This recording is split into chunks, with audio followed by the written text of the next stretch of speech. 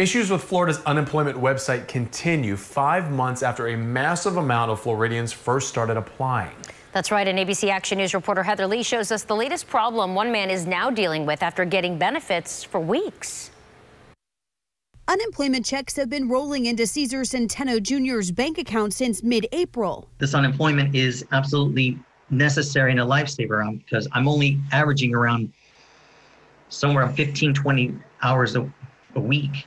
He was furloughed from one of 2 part-time jobs at Tampa International Airport in March, fighting his way through the application process just as hundreds of thousands of other jobless Floridians did. When I applied for unemployment, of course, all the madness, all the chaos that occurred, the technical mishaps and whatnot. His tenacity paid off until recently when an error message tried keeping him from claiming his most recent weeks. It wouldn't let me go through. It asked me a specific question. When was the last time I physically worked at my present employer?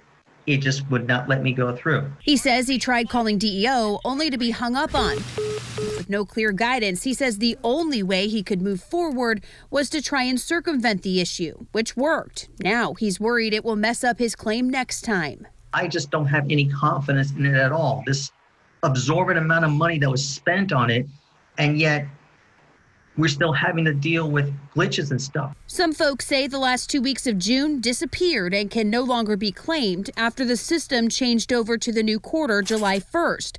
We asked DEO whether folks will still be able to claim those weeks. We're waiting to hear back. With the system, it's just so unpredictable. You just never know what's going to happen. Heather Lee, ABC Action News.